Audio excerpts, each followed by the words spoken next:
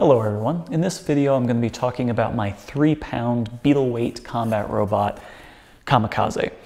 This is a lot bigger than Sergeant Cuddles, my 1-pound combat robot, and the design is very, very different. So in this video I'm going to be talking about some of the design considerations, some of the reasons why I did things, and basically all the things that didn't work. Kamikaze did not do all that well in competition, nor did I really expect it to. So I'm going to do a kind of a breakdown of why I built this, how I built this, and what things I would change for next time. This is what Kamikaze looked like after the match. As you can see, he's missing a wheel and the weapon's pretty beat up. The overall design of Kamikaze was based on a full body shell spinner that I never really got around to making. So it has this 3D printed chassis or frame that sits inside, and everything is kind of bolted to it. It's kind of similar to Sergeant Cuddles, it just has the one-piece frame. So you've got the 4 drive motors in the corners, and then you have the battery compartment, the electrical compartment over here, and then the motors and everything go in these compartments. In the middle you've got a outrunner motor that connects directly to the weapon itself, and I'll go into that a little bit more detail. The main chassis, as I said, is 3D printed, so this is all 3D printed ABS, and this is not 100%, this is only 20% infill.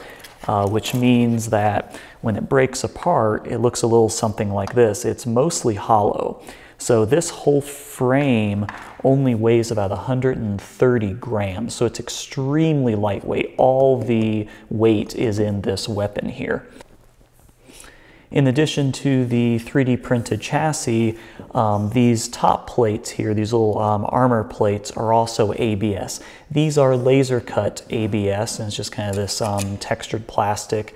ABS is very good at impact resistance, but this is only 60 thousandths of an inch thick, or 0.0060 inches, which is relatively thin, and these broke off pretty easily during combat. They're just kind of screwed and threaded into the frame.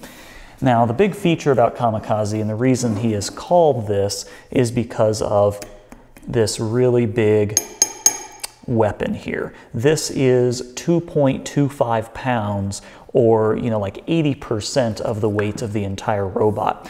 A beetle weight class is 3 pounds total, so this is the vast majority of the weight right here. And with the outrunner motor underneath of it, I think the weapon and the motor itself comprise like 85% of the weight of this entire robot. So how did I end up with this design? Well, as I said earlier, this was supposed to be a full body spinner, and this is actually the hunk of aluminum I was going to use for the body for the spinner. So it kind of morphed a little bit from there. I got really busy, and as AVC came closer, I just didn't have the time to machine out something like this. And also, full body spinners are kind of notoriously difficult to work with. Everything has to be really balanced, and if you get hit and anything gets off center, it just stops working, and then you're just this terrible wedge sitting out there. So I didn't want to spend all the time machining. I wasn't going to machine a backup of that, so I decided to try something different and just whip something up really quick with a 3D printer, 3D print the chassis, throw in a lot of the electronics that I had spares of from Sergeant Cuddles. And then I just figured, you know what? I can just use a big old weapon to protect it instead of a full body spinner. And as Ray Billing of Tombstone always says, if the weapon's spinning, I'm winning. Unfortunately with this, the weapon wasn't always spinning and I wasn't winning. But that was kind of the concept behind this. It was just kind of a last minute, really quick thrown together robot. And I just ordered a big old hunk of 4140 and machined it out into a blade and just kind of put on the prototype chassis that I had for the full body spinner. When I came up with this design, the first thing I was worried about was this weapon just completely detaching from everything, stripping the motor and just destroying the whole thing. And I'll show you why that didn't happen. I added a couple little design elements into here to ensure that the weapon, when it hit something, didn't obliterate the motor and just shatter the chassis in half, because of course that was my primary concern. So the whole thing is held on with these 4 screws. I think they're M3, but there's a little bit more to it than just that. If we take the weapon off, we can see that there's actually a machined pattern in the bottom of the weapon that corresponds with the top of the outrunner. So when this outrunner is actually spinning, it's not using the screws to transmit power into the weapon blade. Normally, if you just had the screws in there, when this turns, it would rely on the shear strength of the screw, and the screws could just shear completely away.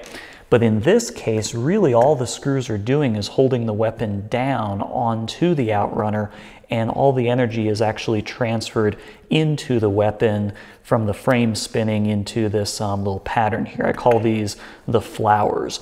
And actually there's another one on here, so let me flip this whole thing over. The motor is held into the bottom of the chassis with same size screws, and these are just threaded into the bottom of the motor. And what I did is I 3D printed holes inside the chassis, but I made them slightly undersized with relatively thick walls, and then I went and countersunk them by hand and then drilled them out by hand. So there's actually a decent wall around here, and the countersink is actually relatively thick. So these hold on pretty tight. There, so you can see in the very bottom we have a very similar pattern on the bottom that corresponds to the bottom of the motor. So same thing, when the motor is spinning, the torque is transferred actually against the frame into these little nubs. So you're not at all relying on the screw heads or just the shear strength of the screws. And this snaps in there pretty tight, so the bottom of the motor is actually pretty well seated in there, and it's transferring its power more effectively, you know, rather than maybe kind of sliding around or shearing off these screws, which are relatively small. One of the things I really liked about this robot was just, it was kind of really fun to design. I liked the concept of the modular approach. You know, I had the center hub that everything kind of routed around. I had the battery compartment over here, had all the other electronics over here, and I had these two kind of drive pods. And the drive pods were very similar to the design on Sergeant Cuddles. If I take off these screws, you can see. So this armor just kind of unscrews, and underneath we've got these two aluminum plates that were painted red just for show. And they press down onto the motors and hold those in place, but the motor has a little bit of room to slide sideways, so they're not, you know, fully captive inside there. And then the screws just screw through the armor, through the aluminum, and then I actually did really thick walls in the chassis for the screws to seat into. So that whole thing held those in place, and it did okay. This motor kind of got obliterated because it just slammed into the wall really hard and the whole gearbox just sheared off. But generally speaking, the motors were really not the thing to break. I'll show you what broke on the first chassis. This is the first chassis. This was after 2 fights. So you can see that it pretty much disintegrated in most places. The walls were not very thick on this. I didn't have much infill, and it wasn't the best 3D print job in the world. And basically what happened is these 2 compartments over here just kind of broke loose. When the weapon was coming around, I think one of these bent a little bit and it just sheared everything off. So maybe for next time I'll do something a little bit different geometry-wise in the 3D print for the chassis. The drive bays were actually pretty good. This one only broke off because it kind of came with the battery compartment, but overall it looked pretty decent, and it's still pretty darn strong. I mean, it takes a lot to break, and I think I might do something different to kind of fuse the layers together. I was thinking of doing some captive nuts on the back, so when you screw down into these screw points, it actually clamps the whole frame down and stops this stuff from happening. So we'll see. Okay, enough talk about the chassis and all that. Let's talk about the weapon. So this thing was just a pain in the ass to make. It is 4140 tool steel. I started out with a big hunk of metal. It was 1 3/4 inch square, and it was like that long. So I had to cut it down on the bandsaw, cut it to roughly the size that I wanted, and then I threw it on the Tormach, and I used the passive probe to essentially find the center of that body. Once I found the center, then it could correspond to what I had in my CAD software. There's two major issues with machining this. The first one was sheer material removal. The starting block from this was over 7 pounds once I cut it down. So I had 5 pounds worth of chips to remove from it before I could start putting the holes and everything else in it. So there was 5 pounds worth of chips in the bottom of the Tormach mill. The second thing was that this is slightly harder than most of the stuff I'm used to dealing with. So removing that much material, once you just keep grinding away at it over hours and hours, the material itself starts to heat up quite a bit, and you start to work harden the material. So once I started getting down to this final layer, it started getting really, really tough. And actually, this flower pattern here for holding on the motor, this was supposed to be a lot deeper, but I had the bit pulling out, and I just had all sorts of issues towards the end because the whole piece was just red hot. My chips were just like this really pretty blue color because they were so hot, and it was just a lot of machining to get it down to this point. Thankfully, the cam was relatively straightforward for this piece. I started out with the bar stock in the vise, and I did a simple contour on the top side just to get the contour of the weapon blade done, and then I drilled out the holes from the top.